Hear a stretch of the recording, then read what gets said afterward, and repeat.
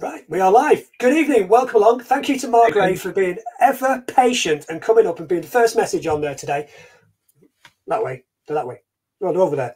First message today saying we're late. We're not late, we were chatting, weren't we, Chris? Yeah, we're too busy chatting about running. You know what it's like. Two middle-aged runners get together, you talk about running and you just go off on a tangent. It's brilliant. Right, good evening, Andy. Thank you for joining us as well. I'm Tony James. Welcome to my channel. Really do appreciate you taking the time to be with us tonight.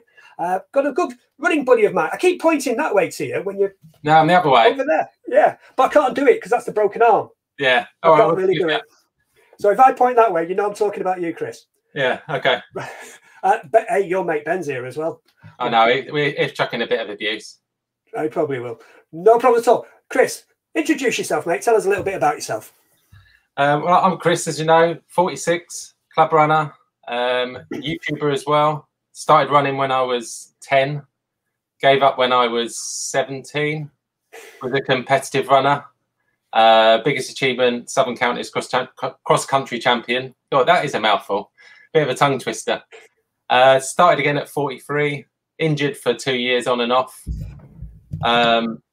Finally sorted myself out. Watched the likes of Ben Parks and Kafuzi. Started my own YouTube channel in May.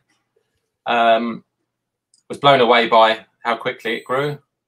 And now all I do is just share tips on how I stayed injury-free and how to train as a masters runner. Well, so that's me. I think I should have come across you earlier, and then I could have found out how to be injury-free this year, because that was one of my goals I set myself, to be injury-free for the whole of 2021. And yeah, but go and break my arm on the first day. Yeah, but it don't count when you're running along holding a GoPro in front of your face and the kid runs out in front of you.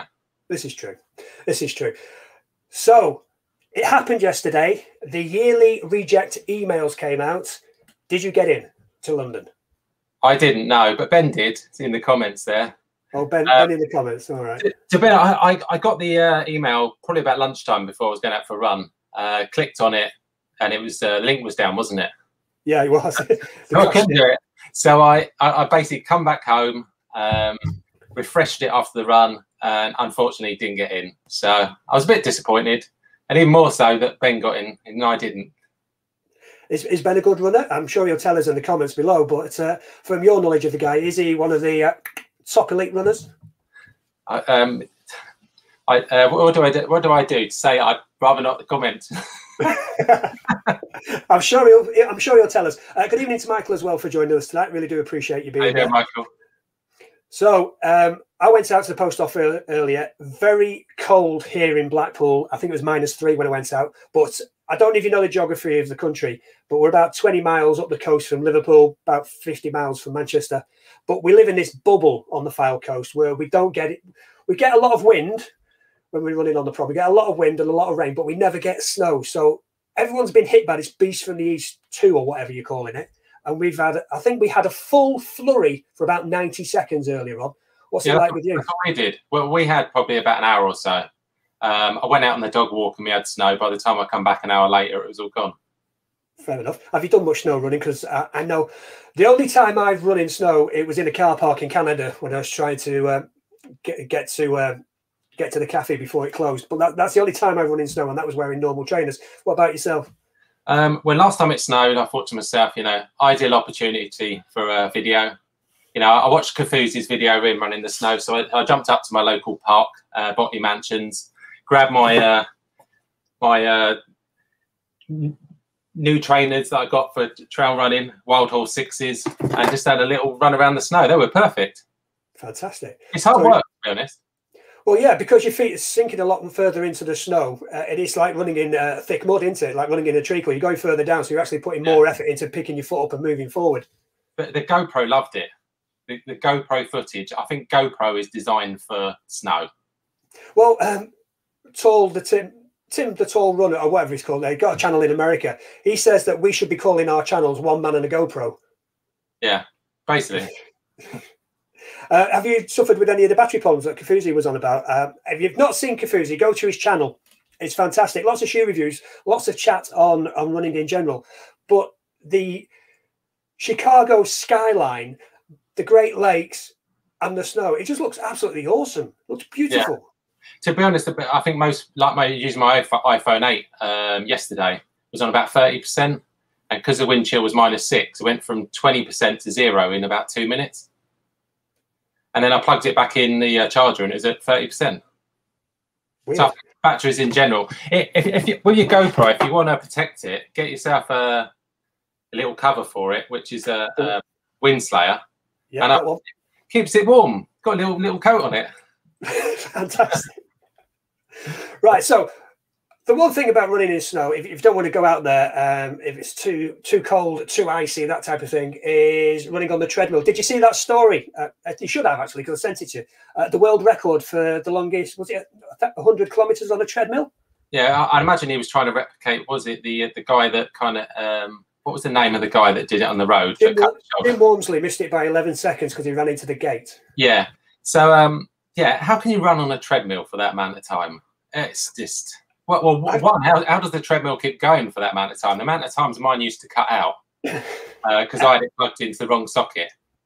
Well, there you go. It's dodgy electrics in your house, mate. You need to get somebody in. Ben will know somebody who can do your electrics for you. The most I've done on a treadmill, and I'll admit this to you, is 3 hours. Yeah. I did stop every hour and take a little 2-minute break, but 3 hours, I think it was 18 miles in total I did over the 3 hours. And apart from having... sailor's legs, you know, when you get off the treadmill, you're wobbling all over the place. The other thing that I really noticed about it was the electrical smell in the house, you know, from the belt going round. Yeah, it absolutely stunk the house out. And what about your electrical bill? I don't pay that, so I don't know how much it was. Yeah, well, I think a treadmill runs off of 240 volts, so that's why it has to be plugged into a direct socket rather than a feed-off socket. So I had a lot of problems with mine that used to cut out until I worked out that was the problem. But so what is the difference between running on the road and the treadmill pace-wise? I've always been curious. I read somewhere it's like 20 seconds per mile slower if you was to run on the road than a treadmill. I don't know how accurate that is.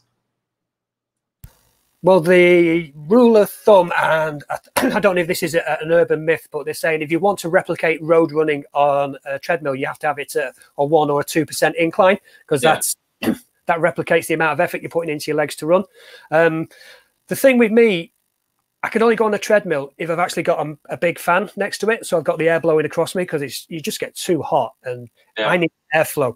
So it's not air resistance, it's just airflow going across the skin and drying me off from the sweat.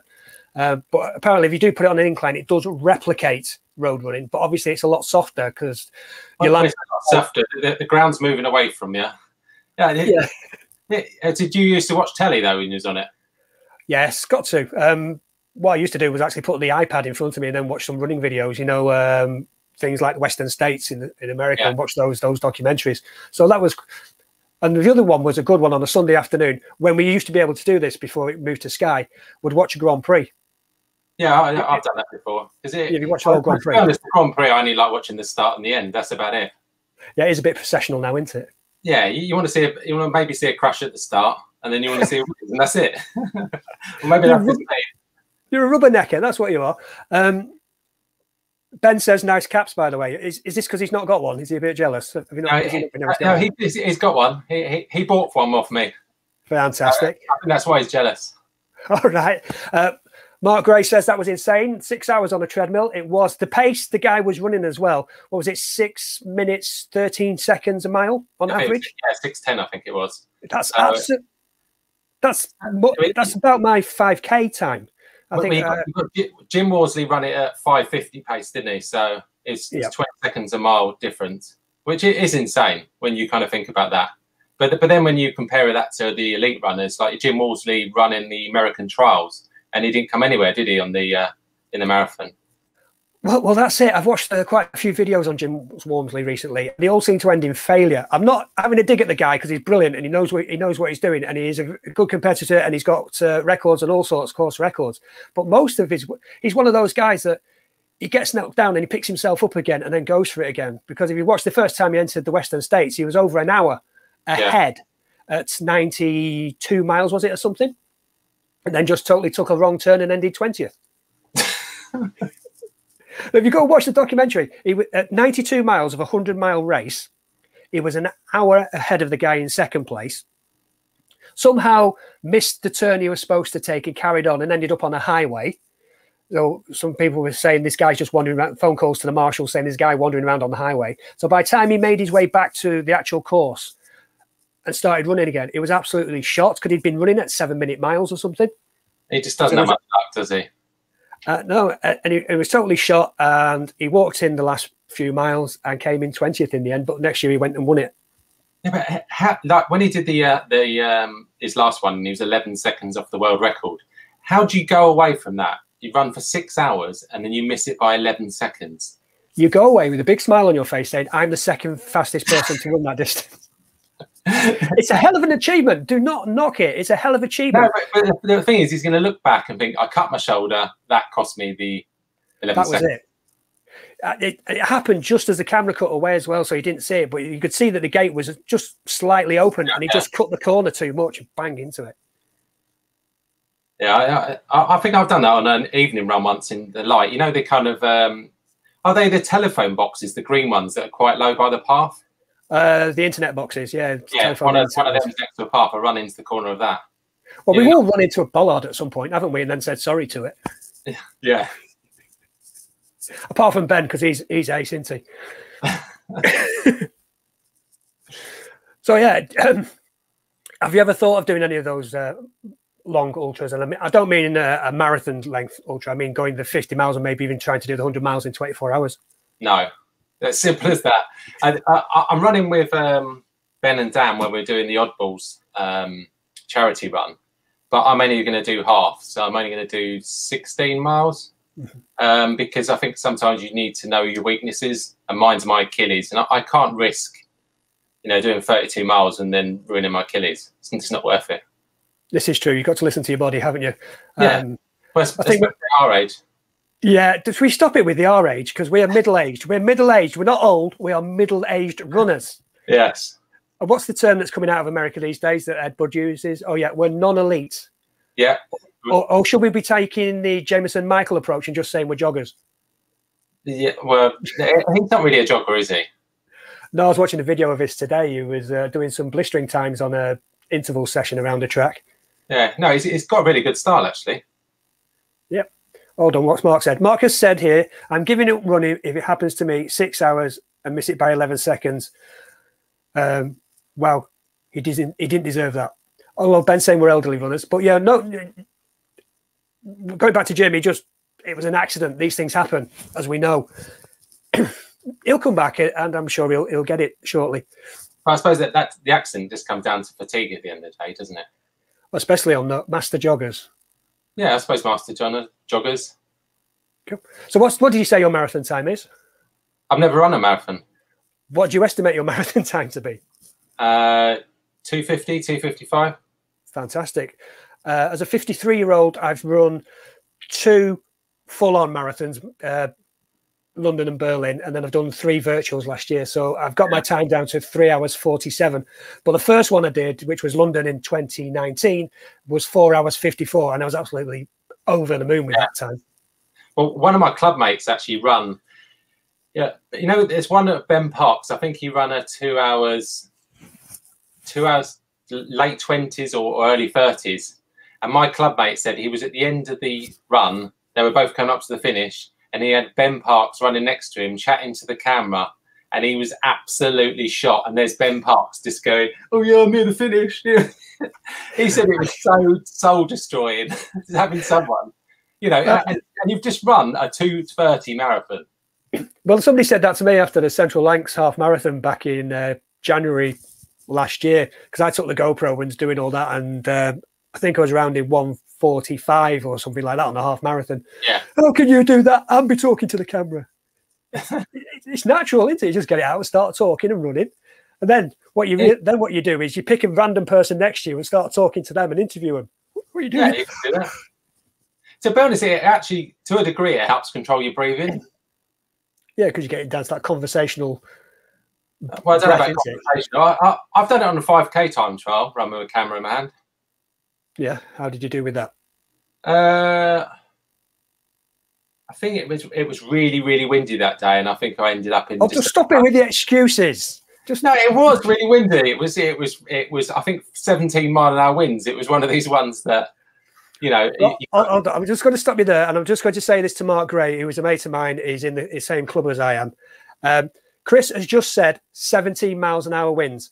Mark, can you please tell him what type of winds we regularly run in on the promenade in Blackpool? I'll let him type in there what the answer to that will be. But, what, behind you? No, into it. It swings and roundabouts, isn't it? You know, you have it against you, come back. Now, I think I've done a 10K with, I think it was -1, and I run a 10K in 39:19 or so while holding a GoPro. Fantastic. So that was fun. That's what I'm aiming for. I'm at 41 minutes something at the moment, so I'm looking to get down to sub 40. 5K time for me is 19:54, so I've got that sub 20 on the 5K, so I'm quite happy with that. So I just need to work on it once I get back up and running, see if we can drop it again. Well, it's all to do with building that aerobic base at the end of the day. It is, you know, doing those long, slow runs, because you're the same mindset as I am. Get those slow runs in at a slower pace, and then the actual faster pace comes when you need it, just by doing the 80-20 method, isn't it? Yeah, because a lot of people don't understand that 5K is an aerobic event, so it's 90% aerobic. So you need to be training in your aerobic zone. So 80% of your runs should be training in your aerobic zone. And I proved that to myself by knocking 2 minutes off my 5K time by doing that. Well, I noticed last year when I came back from my knee injury, I'd purposely slowed down. Yeah. And not looking at the pace on my watch, but just looking at the heart rate, trying to keep the heart rate down. And noticed that I was getting quicker and quicker, and the heart rate wasn't changing. The heart rate was staying where it was, but my actual running was getting faster. Yeah, it's because you're getting consistency, you're increasing your mileage, you can recover quicker, you're not going to injure yourself. It just makes sense, you know, run slow to run fast. I know some people were like, this sounds stupid, but it works. To be honest, that was me. I really did laugh and scoff at that when I first heard about it. But sat on the plane on the way to Berlin for the marathon. It was a plane out of Liverpool, and it was just full of people with trainers. Don't know what was going on, but it was just full of runners. And the guy sat next to me was a guy from Wales, an English teacher. I can't remember his name, but he really started to go on that the best way to run faster is to run slower, and he really went into it. And it's from that moment on that plane, that's when my mindset clicked and changed. Yeah, mine was just constantly getting injured. You know, 2 years of going out like we all do. You know, you think we've got to run fast. You know, we've got to come back. We've got to beat our PB. Obviously, we're demotivated. And you do it time and time again. And people are saying to you, slow down. And it's like in one ear, out the other. And then you come back from your injury and you do the same again and the same again until you actually think, hang on a minute, let's give it a go. And then it works. Didn't Freud say that's stupidity, just going out and repeating the same mistake every time? It is, but, you know, it's after a while, it sinks in, doesn't it? Yeah. And you have that light bulb moment. Well, you just need to get back to enjoyment. You know, we all started running because we enjoy it. You end up becoming a slave to the watch. So just get out, slow your pace down, enjoy it, and then you can up your mileage safely. I went from 30-mile weeks to 50-mile weeks within the space of a short period of time. I know it shouldn't be done, but all because I was, low intensity stuff. Cool. It's good. So just having a look at a few of the comments. Well, we've got that. Marcus said, oh my God, 70 miles per hour winds. I don't think it was quite that bad. When we did a half marathon in February last year, it was 38 miles an hour, gusting to about 48. So that was quite interesting on the promenade. Yeah. What do you mean, yeah? Well, you shouldn't go for a run if it's that windy. Or you should have the wind behind you and go for a mile PB. Well, no, the thing is on the promenade, as you quite rightly say, well, no, I'm going to change what I was going to say. I was going to say that, yes, it blows one way and then it's behind you on the way back. But you also get that anomaly, and especially a place called Fleetwood up the road from us where they've got a really fast park run course on the promenade. It could be one of those that whichever way you're running, you've got the wind against you. Well, it's always the way. The amount of runs I've been out on and gone out with the wind in my face, turn around and thinking, hang on a minute, I'm going to have it behind me on the way back, and then it's in my face again. How does that work? I have no idea. That's been in the UK that does that.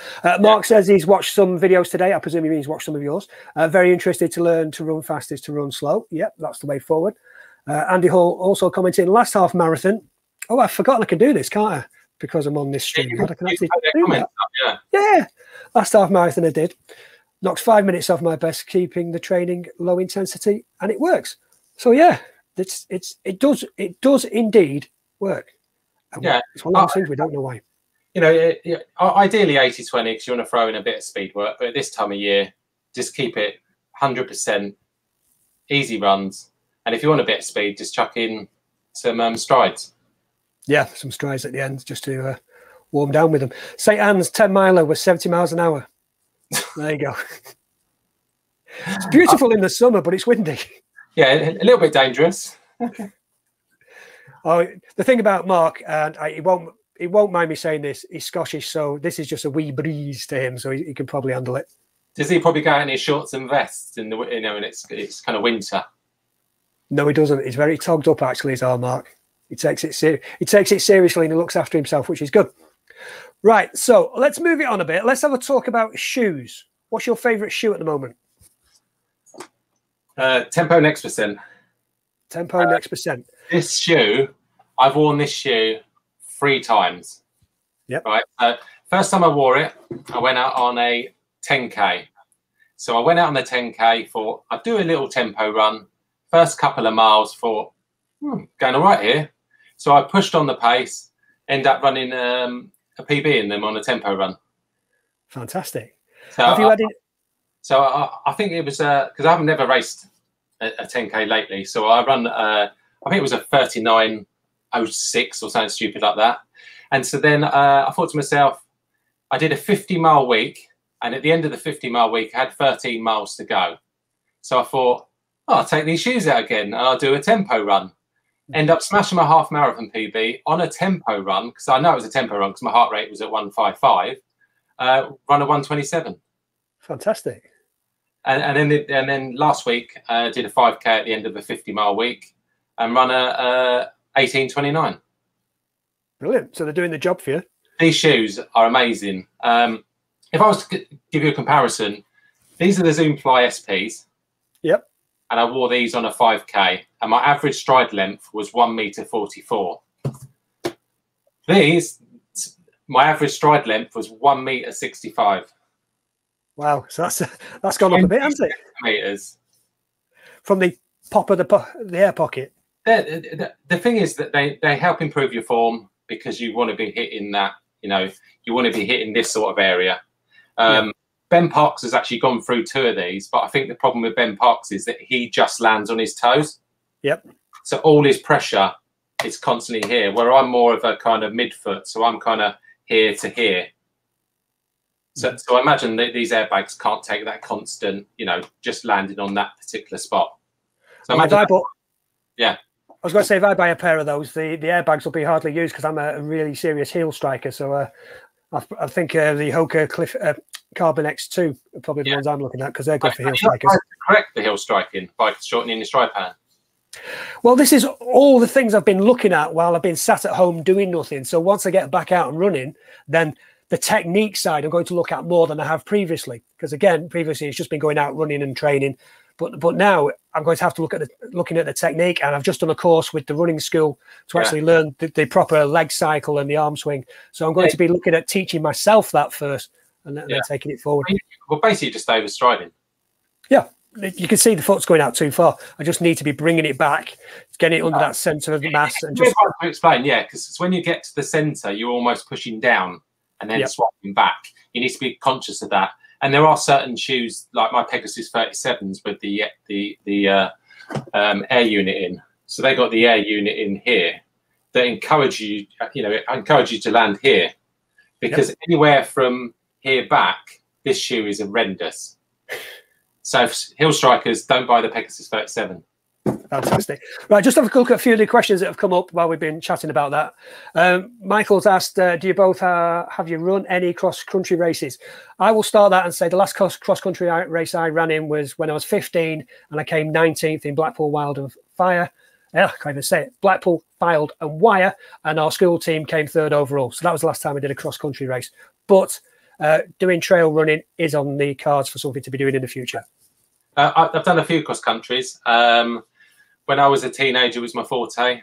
As I mentioned before, I was the Southern Counties cross-country champion when I was about 13, 14. and used to run a lot of cross countries in the for my county.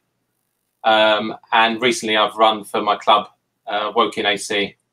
But don't say recently, that's probably over a year ago. Well, we've not run any races, have we, recently? No, but I just love the cross countries. What's not to love?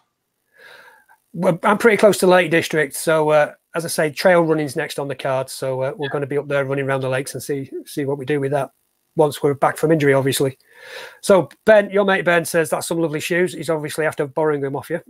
Yeah. Nike Next Percent Tempo. To be honest, if the Tempo Next Percent works for you, it's a fantastic shoe. Yeah. I managed to get mine for 25% off with the birthday discount on Nike. Yep. I lied and said it was my birthday when it wasn't.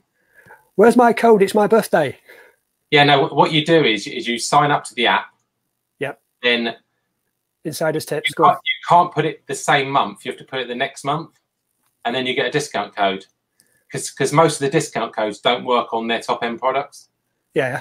And you get the code and you can use it on that. And it wasn't my birthday. I'm not born in. I'm born in August, not December. Fair enough. Ben says 0 AirPod issues, just splits behind the AirPods. Yeah, a lot of people have had the split. So basically, the shoe. So we got the AirPods. So a lot of people that again it's split just here. Yep.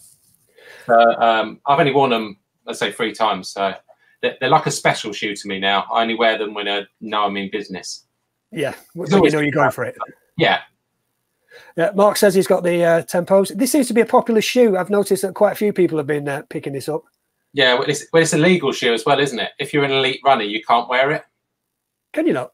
Is it the stack height too much? Yeah, the stack height, right. So the way Nike work is that they base it on the shoe, the sample shoe.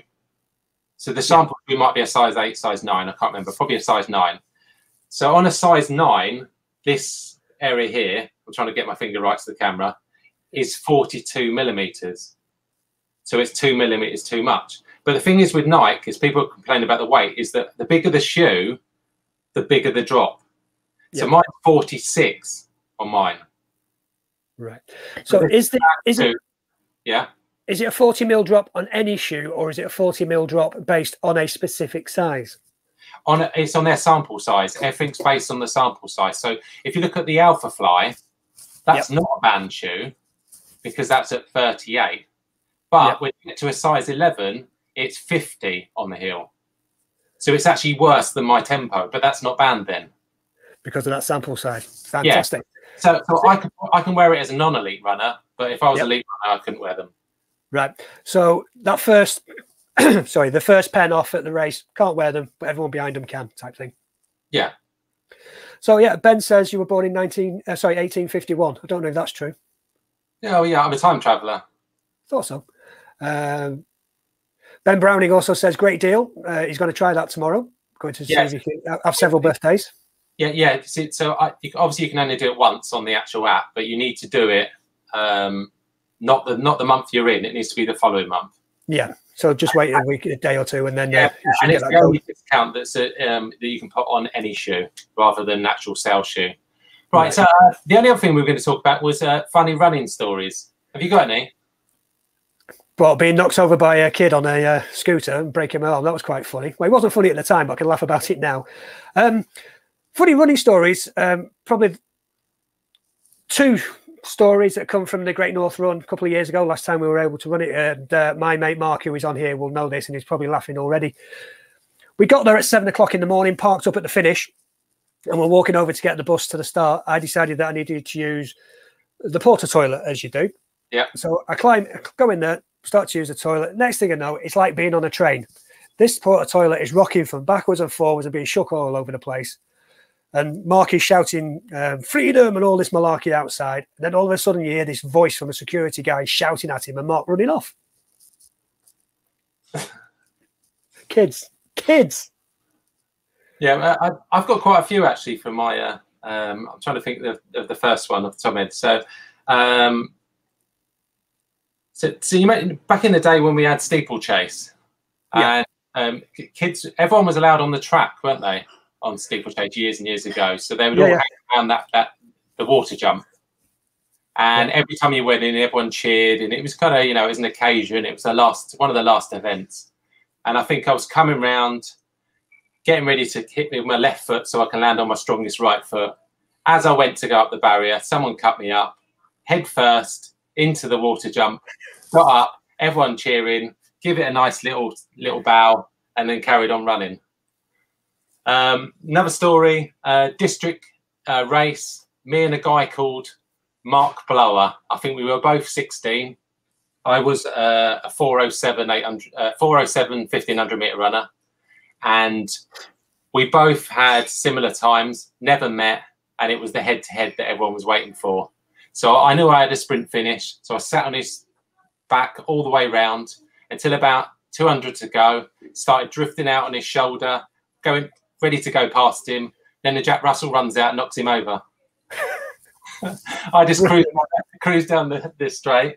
Cross country, you've seen the there's cartoon sketches with the big hole in the puddle. Yeah, that someone's almost like they've dug a hole, and then filled it with water. That happened to me on a cross country. Right, I literally put my foot in this puddle and it come up to my waist. Took you 2 hours to get out. It took me. I got spikes all over the place. People just trod on me left, right, and centre. Oh, who said this was a safe, easy sport? I know. English schools lost my spike within 100 yards coming out of the pen. So I had to run the whole race just with one shoe. Brilliant. Well, that'd be like running in the plimsolls in PE, so you'll be all right doing that. Nothing wrong with barefoot running. The most brutal story, outrunning my dad when I was a teenager, running through the woods, went off the path and just went to go on the golf course. My dad ran into some barbed wire on his thighs, end up having to pull him out. It was and when he got you home, don't you ever do that again. Oh, it was horrendous. It was rusty old barbed wire. He's like, it's fine. Just give it a lick. Not go get a tetanus. Yeah. So there's a couple of my running stories. Fair enough. Have you ever seen anything like this? No. But you said heel strikers. How does that work for you? Well, this is supposed to stop your heel striking. That's the whole idea behind it. It's a shoe out of Spain, the FBR. Yeah.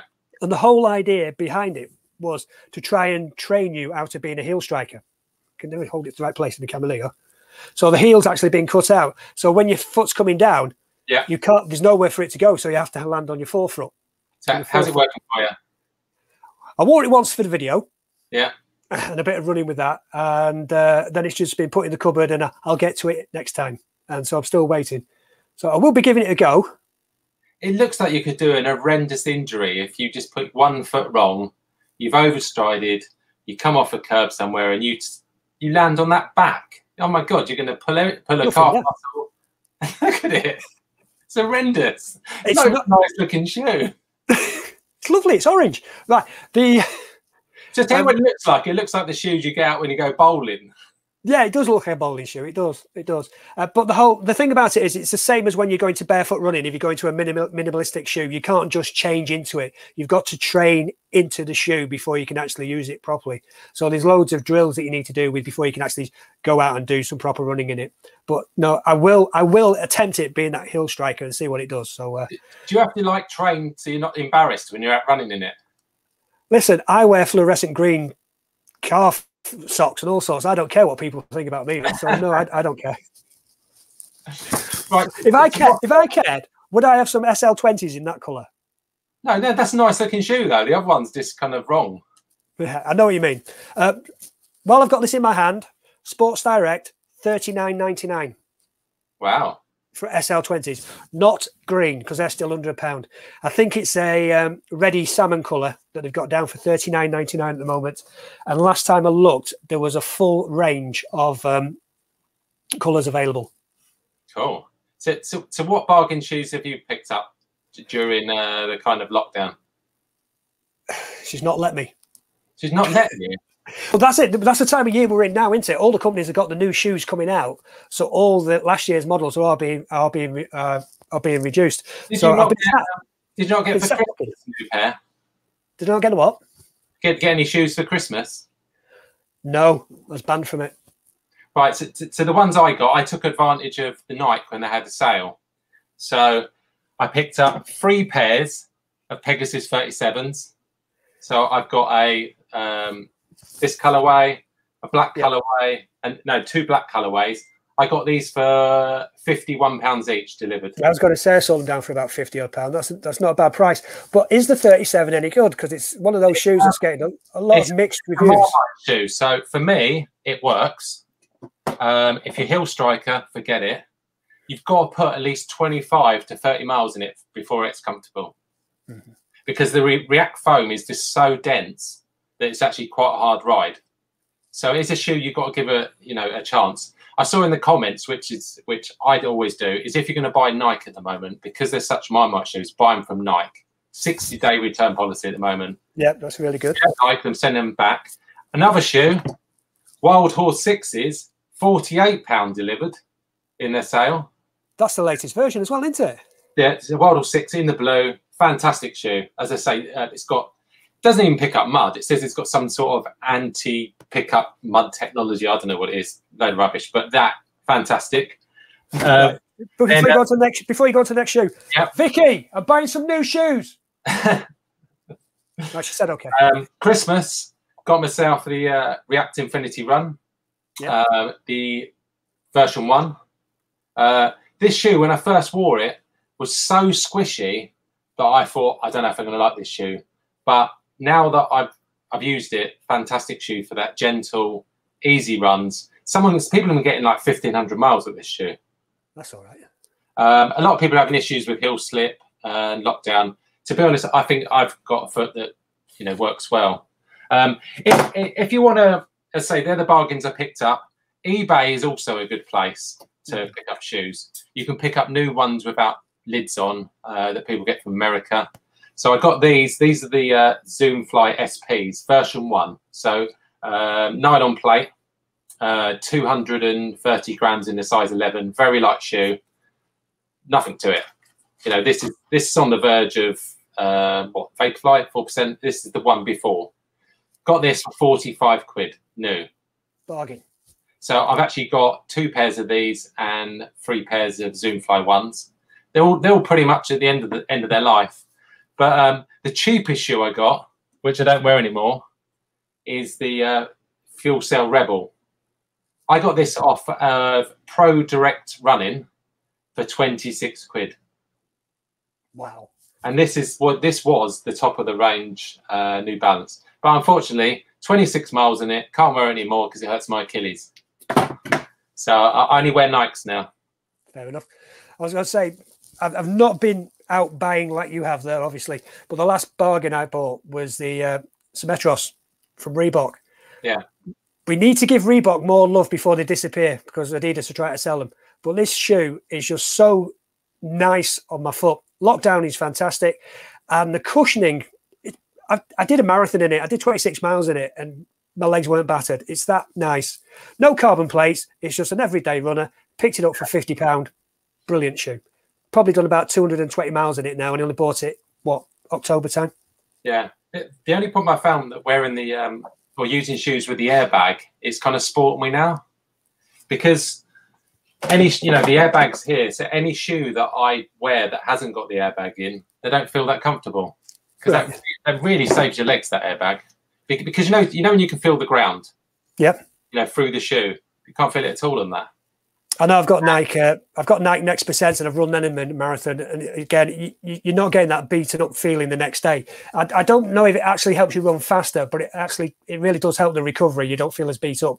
Well, the Pegasus 37s, a lot of people have said they're heavier. They don't feel they're running quick, but then they've got back. They've looked at the times, and I run just as quick wearing those shoes as wearing my Zoom Flies with the carbon plating, and my legs weren't battered because I think as a masters runner, the more minimal you go, the more your legs are going to take to recover. So for me, it's all about cushioning and running slow. Slow and easy. So it's either slow and easy or really fast. It's one of the two. Running slow and you get to go to the fast bit. I must admit, I've gone over to Adidas quite a lot this year. Yeah. Because that light strike seems to work better for me than the Zoom X that I've in the Nike. I don't know why. It just feels a nicer shoe for me, and it feels nicer when I'm running. But it's the Boston 10, I think, which is what they've got coming out this year, which is going to have the carbon plating, which is going to be their marathon shoe. That's the one that really intrigues me for this coming year. Yeah, I think it's important that if you find a brand that you like, stick with it. Because the problem that people do, they slate all these other if you're a Nike fan and then you go over to Adidas and you wear it and you say, oh, it's hurt my ankle, it's hurt my feet. It's because you've changed brand. There are different style of shoe, different support. So if you find a shoe that works, stick to that brand. We don't have to have a Nike shoe, a Reebok shoe, an Adidas shoe. Why don't you just stick to one? Yeah, it's like if you look at the marathons and half marathons that were actually run last year and look at the winners and what they were wearing, it was all Next Percents and Adios Pros. So Adidas have actually upped their game and catching Nike up. Yeah, were they actually, the Alpha Flies weren't even warm, were they? No one's been wearing the Alpha Flies. It was Bekele was mentioned why, because they didn't get them early enough to train in them. And when they were going out with them, because they weren't getting the training done, they were causing injuries. Yeah, well, the Tempo Next Percent is supposed to be a training partner for that shoe, which I think it's just a shoe in its own right. To be honest, if I was to go for a half marathon race, I'd probably wear that shoe. Yeah. People, yes, it's 320 grams, but does it really make that much difference? I don't think it does. You feel the weight when you put it on, but once you're out and running, I don't think you actually feel the shoe. The only thing you feel is the wind through your toes. Well, you do on the fly nets, yeah. Oh my God, you can't wear them in the winter. I was doing that with numb toes. So all my running at the moment is just in my 37s because they are so cold. So, so what's the worst shoe you've ever got? Probably the worst shoe, and it's because I bought it to try it, was from Decathlon. I've got the Kalanji 14.99 shoe for running. Right. Just go and watch the video. There's a video on my channel about it. It was all right for running, but it wasn't the most cushioned shoe you'll ever come across. It's supposed to be cushioned, but it wasn't. You probably need an insole to actually make it anything half decent. But it's probably the worst shoe I've bought for running, but I use it as the everyday casual wear shoe, and it's brilliant for that. Yeah. Well, mine was when I first started running. You kind of have that kind of vision of what you want to look like. So I was thinking all black outfit. So I went to Sports Direct and I thought to myself, I want to get a black shoe. And when you start running, you're very price driven. You want the bargain shoe. So I spent £35 on a pair of Caramel Runs. And to be honest, they were absolutely shocking. They were the worst shoe. And after that, I did the best thing you can do. Go to a sports shop, get your gait tested, get on a treadmill. They sell you New Balance that ruin your Achilles. And then you buy Nikes. I think that's a great circle of life thing. I think you've hit it on the head. Everybody goes out to Sports Direct. Buy the one that looks the best, one that looks the cheapest. Get that. Go to a running shop. Our local running shop, it's everyone comes out with Brooks. So it must just be the deal they have.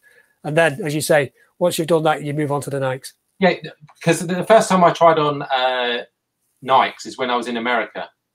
So I picked up the 35 Turbos, and the Pegasus 35 Turbos are known as probably one of the best shoes that Nike's put out. We'll do everything. You can run a 5:15 mile, or you could run an 8-minute mile. It will do everything. You get 600 miles at the shoe, just like a running slipper. And as soon as I tried that on, I was like, wow. And I've never looked back. My Achilles issues went away, and now, I've probably got about 15 pairs of New Balance that have probably, got a handful of miles in that I just wear as casual shoes now. Sign them and get them on eBay. Put them on as a. The problem is they're all size 12, so it's quite limited to a flipper. Unless a clown's buying them. Well, everyone's buying size 10 because I can never find the ones I want. They're always disappearing quick. Yeah. No, I've got flipper feet. Right. Anyway, Michael's put up an interesting question there. He's taken us off the shoes. I'll just comment that Ben said, are the FBRs not the worst shoe I bought? No, because I've not tried them properly yet. But Michael's asked that question. What running shorts for long training days? I must admit, the shorts myself, I've not really looked into in too much detail. I just got some off Amazon for... Yeah. No, to be honest, shorts, I think don't go any shorter than 5 inches. Don't run with the 3-inch ones. They're horrendous, aren't they? they're absolutely horrendous. You know, I mean, you're going to be showing more than your legs. So let's say good evening. Let's say good evening to Ben Parks. So I would say don't go for 7-inch, go for a 5. And to be honest, I wear caramel ones. To be honest, they're fine as long as they've got a zip pocket to put a key in or you know, fit your GoPro in. Shorts, I don't think are that important. You know, they're reasonably comfortable. In the winter, I wear leggings with shorts over the top because I think that people who go out with just leggings on, that doesn't look right at all. They don't look right. Obviously, it depends how well endowed you are. But you know, if you're not well endowed, then it's fine, isn't it? Well, nobody is well endowed in the winter, are they? Because it's too cold. But true. The thing, I don't wear tights in winter because I wear knee supports and the calf socks. So there's no room for any tights because my legs are covered. They're covered all the way during the summer as well, just that support for my knees. Because being a middle-aged runner, it's my knees that are my weak point. Yeah. So have you tried working on your thighs? No, I've just been out. I told you this. I just go out and run. So these are the whole things that I've sat and researched whilst I've been incapacitated and moving forward. That's where we're going. We're going to be looking at the technique, my style, and targeting the upper body strength and all these other muscle groups. So we're going to be taking it a lot more seriously than I did previously. Yes, so it's slow down, work on your weak points, and it's kind of, you know, it's job done. Yeah. Soft lads with shorts, no leggings. There's no way. To be honest, anything under 6-7 degrees, then I'm wearing leggings. Oh no, you can't be. As I said to you off air in the green room earlier on, when I went down to the post office today, 3 people passed me, 2 of them in shorts with no hats. I don't know how they can do it when the wind chill factor is -3, and then you're running through that, so it's going to be even colder.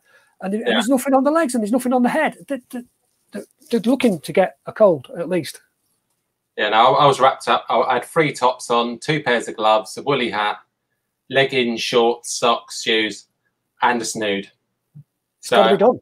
I was snug as a bug. Yeah, your mate says you can't beat a 3-inch short. What other comments have we got? Have you seen the Kofosi video on the Mizuno 2 shorts? Oh my god! No, I did see. I did hear Kofosi mention something about it in his last video, so I might have to go back and. I suppose it makes your legs look longer, wouldn't it? It would. So do you think that races are going to come back this year, and how do you reckon they're going to come back? Fingers crossed. I can't see anything happening this side of the summer. If anything comes back, it is going to be September onwards, but it's not going to be any way, shape, or form how it used to be. I can't see how we can have the likes of London, 50,000 people in a park all starting at the same time. It just can't happen. But I don't know how they can do it. Even if you did it in 5 waves of 10,000 people, it's still too many people close together at the start of a race. Because that was my concern if I got into London, which was a big if. And I have put it forward for a charity place. But I don't think it's going to happen, to be honest, this year. You know, they were talking, as you say, doing it in waves, doing it staggered. How long would that take? What, by the time someone finished the finish line, what was going to be like 9 o'clock at night? Well, but this is the thing before when they're closing the roads, and it was shown in the 2019, wasn't it, that the cleanup crew were on the heels of the slowest runners who were running 7.5 hours. Yeah. So if you've got your last wave leaving at 2 o'clock in the afternoon, as you say, 7.5 hours, you're 9:30, 10 o'clock, aren't you? So I just can't see it. But I can't see with a vaccine, you know, if, say, for instance, that I get done in June, then I'm not going to have my next vaccine for 3 months after that. So I'm probably not going to be vaccinated at the earliest, fully vaccinated in September. And so I can't see it happen. To be honest, in my mind, I've written off last year and I've written off this year. I'm just continued training, building my base. And if you want to continue running and being motivated, just get yourself a YouTube channel. Yeah, that's always good. That's what you do. Simple as that. Well, I like marathons. I've really grown to enjoy the marathon distance. I love doing it. And my ultimate goal, and the reason I started my YouTube channel in the first place, was to have you and everybody else as my accountability partners as I train to try and get a marathon time of 3:20 so I could qualify for Boston. So that's the way I started it. But it's grown. It's more I like talking about running. I like running. So the marathon itself isn't my impetus anymore. I go out to run because I like it. Yeah. And you see too often that people say, I've got London, I'm running London. It's cancelled. I'm not running anymore. And they just quit. Yeah. Well, mine was, as you know, I used to run as a teenager. Mine was like midlife crisis. Got to 42 and thought, what did I do? I was an all right runner back then. Why did I give up? My life could have been so different. But for me, it's about enjoying it, following my journey. Mine's a 5-year plan. The ideal goal is that I run for England as a Masters runner. That's the ideal goal. But that realistically isn't going to happen until I'm probably 50, 55. And a few of my club do run for England as Masters runners, so it is achievable. It might not happen until I'm 60, 70, but it's a goal. I know it can definitely happen because we've got a runner in our group, 64 now, Paul, and the only thing we can aspire to is watching him disappear in the distance. He's 64 and he leaves even the young lads for standing. So that's the goal, is to try and finish not too far behind him, to be honest. Yeah, we've got someone called Bob. He's 69 and he runs a 17:35K, a 36:04 10K, and he's going to be 70 this year. Brilliant. I had him as my pacer for my 10K. He's nearly 70. So it just puts it into perspective. It does. What is just a number? Age is just a number when it comes to running. So, but no, he's just phenomenal. Just someone to look up to inspire to.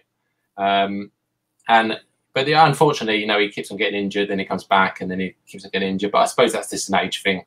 It's going to come to us, I'm afraid. I was going to say, I also fell into the trap. I left school and stopped running. And then I didn't pick it up again until I was 51. And now I am really kicking myself. Why did I waste all that time sat watching TV videos from Blockbusters? Why not go out there? That is one of my biggest regrets, not continuing running. Because I was good at it back then and I'm mediocre now. So really missing it. Should have done it. So you sent me an email earlier about tracks reopening. Oh, yeah. Yeah. This comment from Mark there before we get onto that. Mark doesn't want them to cancel because he's got London, New York, and I think he's deferred Chicago till next year. But no, so fingers crossed it's on for you, Mark. Aren't all the majors supposed to be within 6 weeks about each other? 42 days from the first one to the last one. They worked out that one, didn't they? Well, I think it's Berlin. Yeah. Fly out to Tokyo, back to London. Week after London, it's Chicago. The day after Chicago, it's Boston. And then it's New York a week after that. Or something like that. It's not been worked out well. But at the end of the day, everyone's working out on the pandemic, aren't they? Yeah, so it's fixture congestion, as a certain football manager used to say. So there's plenty coming up. Right, yeah. I sent you an email earlier on because I came across a news report that there is a petition going to the government to say, let's open the sports tracks. Because under the current regulations, a coach can still coach. They can still do their business as long as it's on a one-to-one basis. So why can't we be using the running tracks? They're outside. They're not inside. It's not enclosed. It's easier to control the number of people going on the running track. So why can't we be out using those facilities? Because let's face it, the parks are still open for the kids. The kids can still go on the parks. There's skate parks inside our parks that the kids can still use. So it's one of those things. Why can we not get onto our sports tracks and carry on with the business of training? Because we know the health and the mental health benefits from that. Yeah. Well obviously, the problem most of them have is they're attached to a sports centre, aren't they? You can have somebody sat in a van opening the gate. Yeah. Well, when the first lockdown come, I'm part of the endurance group, which basically means the older runners. I think it's just a polite way of calling this, the older runners called endurance. So when the first lockdown come, when we were allowed to meet with 6 other people. Yep. So our track got cancelled, the endurance group. It was just the youngsters, which, fair enough, they're youngsters. But then I thought to myself, well, hang on a minute, I'm getting older every day, why shouldn't I be allowed? So the training was on a Tuesday and a Thursday. And so then a year later, I got contacted about setting up a session for a Wednesday. So I was personally going to be taking the session from a club. There'll be 6 of us that obviously I would liaise with, and we would get back to the track. And then the next day, the lockdown came. So obviously that was, you know, that's the end of that. Yeah. But yeah, I'll be happy to go back and run with 6 people.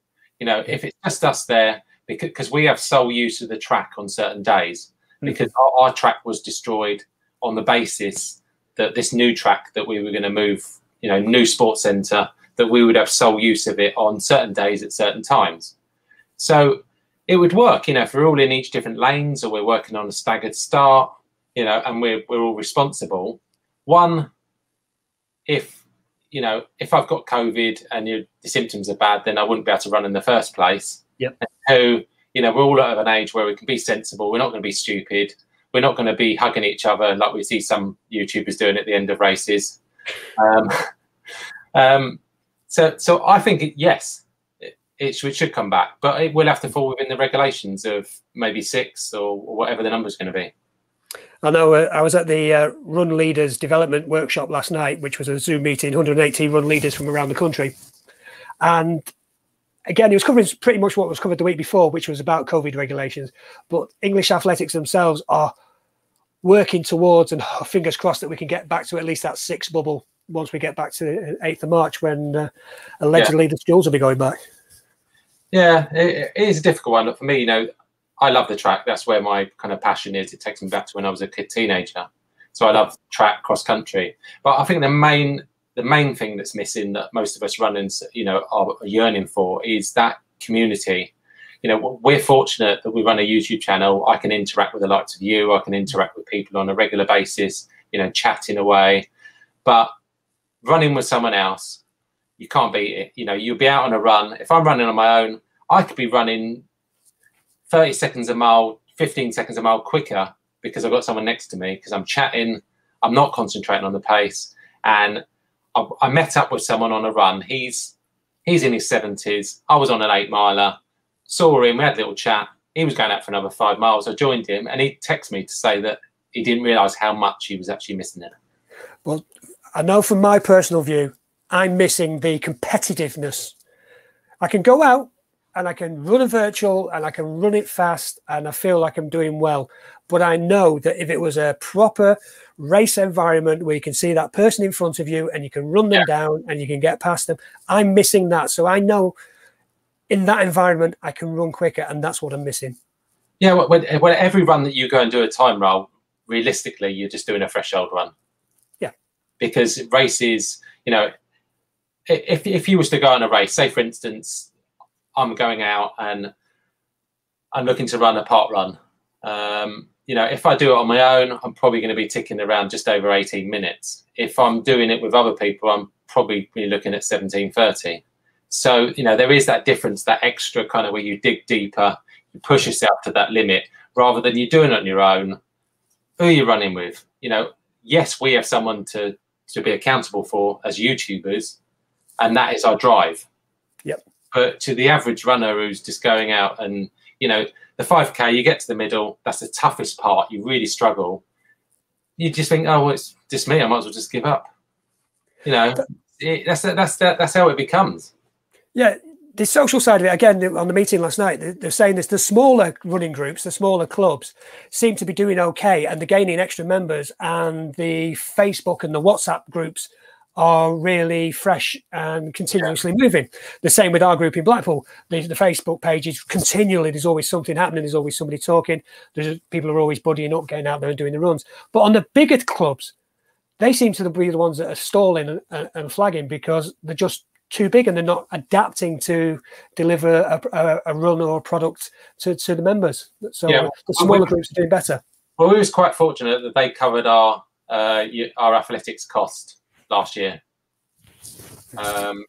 because, you know, there's 2 ways to pay, isn't there? You either pay to the athletics affiliation, or you pay an additional amount on top of that, so then you can go to the track and have access to the coaches, or you can do a pay as you go. So this year they just covered that fee. They had enough money in the bank and just said no. because from their point of view, they want to keep hold of their members. You know, and how many people have given up running? You know, too many. You know, and lost impetus. So the way I look at it is, I'm going to continue with my training, and then when park runs come back, you know, I'll be ahead of the pack, so to speak. Yeah. Right. I'm just looking at the time. We've been prattling on for an hour already, so I think we should quickly just go through some of the comments here, and then I'll call it a day. So Michael was asking, what age would you like to run to? So go on, Chris. What age would you like to run to?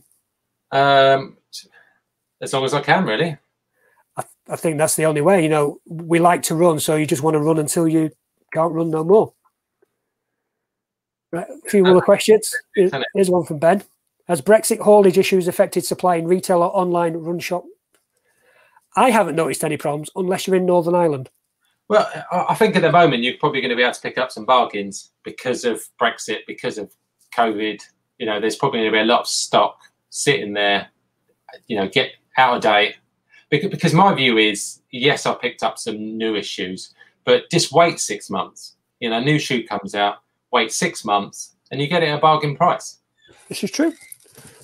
Oh, the door. Yeah, one of the cats. Never mind. I thought that was their wife telling me I could spend some money on shoes. No, but not the solo. Right. Social run groups for middle-aged to older runners, in person and virtual. Yeah, I think we covered that. Or is he having a go at us? No, I don't think they're having a go. Right, fair enough. Let's go through the last few. Yes, I think most of the groups have their own groups on Strava these days, don't they? Yeah. I'd like to try some Swift running, but as I said in the live I did last week, I just can't get hold of any of the pods. Can't get hold of run pods.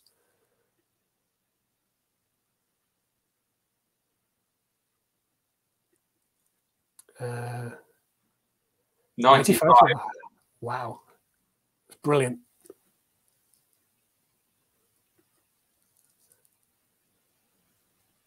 Yeah, Mark says we're all long in competitive running. I think that's true to say. We all want it coming back in some way.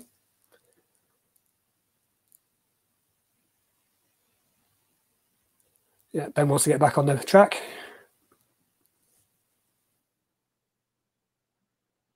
Yeah, you can't beat those 1K repeats on the track. Well, I like track running because I'm lazy and it's all marked out for me, so I know exactly where I'm going. So I do like. To be honest, with the track though, it comes great gains, but at a high cost. Yeah, I've been a year now injury-free because I haven't been to the track. Every time I went to the track, I would pick up a niggle here and there. So yeah, track running's great, but unfortunately, as you get older, you lose your kind of top end. Yeah. Back to the endurance. Well, when I was trying to think. So when I was 16, I was a 1:59 800-meter runner, 4:07 for 1500. I ran a 10 miles in 59 when I was 16, and then gave up. So my goals at the moment would probably be down to get to low 17s on the 10K, 36 odd minutes for the for the 5K, 36 minutes for the 10K, and half marathon probably aim to get low to 120s, and probably go for a 250, 255 marathon. Fantastic. So hoping to do that. Let's say the furthest I've ever run is 18 miles. So yeah, you've got to do it in London, weaving around everybody. I'm quite fortunate. I come from good stock. My sister was the second fastest 800-meter runner in the country at 13. She used to beat Paula Radcliffe. My brother used to play for Watford under-18s football, and I was the Southern Counties cross-country champion. So we come from good stock. I'm sorry, you're breaking up now, Chris. I can't hear you. Yeah. So I'm just trying to think how that compares to what my goals are. As I say, I've done the sub 25K, so just knocking some time off that. Need to get sub 40 on the 10K. I'm at 1:31 on the half marathon, so I want to get below that 1:30 on that. And then, as I say, the ultimate goal for me is to get the qualifying time for a 54-year-old at Boston, which is 3 hours 20. So that's what I'm aiming for. Those are my goals, and I'm sticking to them. But with the park run, as I say, concentrate on your aerobic zone. Yep. That's 90%. Last 2019 was the first, May 2019 was the first time I went under 20 minutes for 5K. And then a year later, I went under 18 minutes. And that was all from doing 80-20 training, low intensity, and upping my mileage to 50-mile weeks. Fantastic. Right, I think we should leave it there, or else we'll be here all night because the questions keep coming in. Before you disappear, Chris, how can people find you? You can find me. There we go. We're going to point to it. That running guy. Yep. You're showing off now that you can do that, and I can't. So I've got a YouTube channel. So just aiming towards kind of tips on how I've stayed injury free. Goes into 80-20 training. Bit of math training, do running time trials. I just like to be honest, cut out the BS. I think there's a lot of YouTubers out there that don't tell it the way it is. You know, and I do my weekly training vlogs, and I just try and be honest. You know, running does have its ups and downs, and I will share that with you. You know, I'm not looking to pretend it's like it's not. What I do is what I say. So come and check out my channel. If you like it, subscribe. If you don't, still subscribe. Yeah. Still worth subscribing even if you don't like it, because you will pick up something along the way, which is true of most of the channels out there. So, Chris, thank you very much indeed for being here tonight. Really do appreciate it. Thanks for having me on. We're going to have to do this again at some point in the future. Yes, so I've been. They say I'm Ben Parks' dad. No, you're younger than me, so God knows what that makes me. So. Yeah, well, I've tried to be more like Ben Parks and smile all the time, but I just can't do it. It's just so difficult to be that upbeat all the time, and every video, it's kind of. Is it just for the video, or is he that type of person? I don't know. I don't think anyone can be, can they? Well, I can't take it serious when he takes his hat off and his hair just goes. Foof. Yeah, no, it's. But there again, I wear a cap most of the time. That's because my hair's receding. I think that's the problem that comes with our being middle-aged, I think. But the other thing about running hats is this band here really does stop the sweat getting in the eyes, so I do like that. I must admit, Ben Parks' cap is fantastic for running. Yes, I don't know if I've put mine. Mine's more for show. You know, it's a peak cap. It does work. You can clean it. It's more for show at the end of the day. You know, his are more expensive. They do the job, and you know they've got that kind of mesh bit at the back that kind of aerated. And they clean up really well. Cool. So if you're going to treat yourself to a Ben Parks cap. After they bought one from you. In fact, buy them both. Get the Ben Parks one for you and buy the running guy one for the wife. That's the way forward. Yeah, that's the way to do it. Right. So thank you everybody for being here tonight. Ben, Mark, Andy, Kim, Michael. Loads of you have been there tonight. Really do appreciate you turning up. It's been a good night. I've enjoyed it. No, so thank you very much. It's always good to have a chat, isn't it? Especially with someone else, because it's kind of, you know, that's just what we want to talk about. Just running, you know, go off piste, if that's what you say. Yeah, go off piste and just talk about what people want to hear. Talk about normal. So yeah, I know you started this. You started a movement, didn't you, a few months ago, trying to get all the smaller channels together and trying to build a whole running community. How's that going from your end? When I started, what was it? Hashtag Pay It Forward. So I promoted 50 running YouTube channels this year. Did another 50 on a post that I did on a shorts video. I think that we kind of, you know, as we all grow, we should support the smaller people.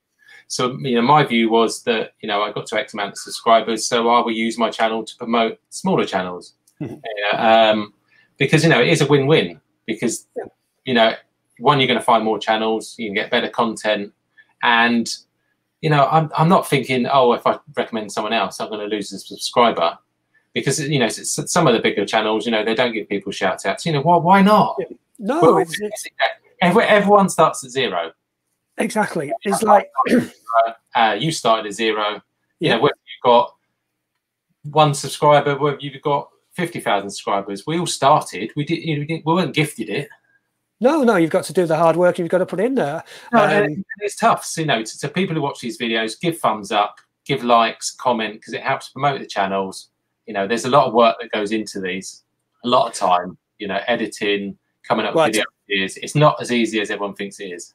What, a 10-minute running video takes what, an hour to do the run, another 20 minutes to go back and do the B-roll from the run. Yeah, then you're sitting down and it could take you, you know, 20 minutes to do that for a minute clip. Yeah, it's a lot of work. No, it is good, you know, and some people think, oh, I don't want to share all my tips and stuff, you know, or I don't want to share my training plans. Well, why not? Why? Everyone's different. Yeah, well, I think just be honest. Don't BS anyone. If you've got a YouTube channel, just have a why. Why are they subscribing to you? Why are they watching you? Why are they going to come back? If you couldn't have that, have a reason, you know, you've got a journey, then you will pick up subscribers. Simple as that. Anyway, I'm waffling again now. Yeah, I don't mind, because as I say, we're two middle-aged runners just talking about running, which is what it's all about. Right, we're going to go now. Thank you, everybody, for watching tonight. Really do appreciate it. Hope to see you all again soon. The way I normally finish off my videos is, let's get running. Yeah. Have you got any catchphrases? Onwards and upwards. Fantastic. Everybody, thank you for watching tonight. We'll see on that. Hold on. The Scotsman has come back. I come back for a free hat. That's the Scotsman in him. No problems. Right. Thank you for that, Mark. On that bombshell, as a certain car show would say, we'll leave it there. Thanks very much indeed for watching. See you all again soon. Don't forget, subscribe, comment, share, tell 20,000 of your friends. Cheers. See you later.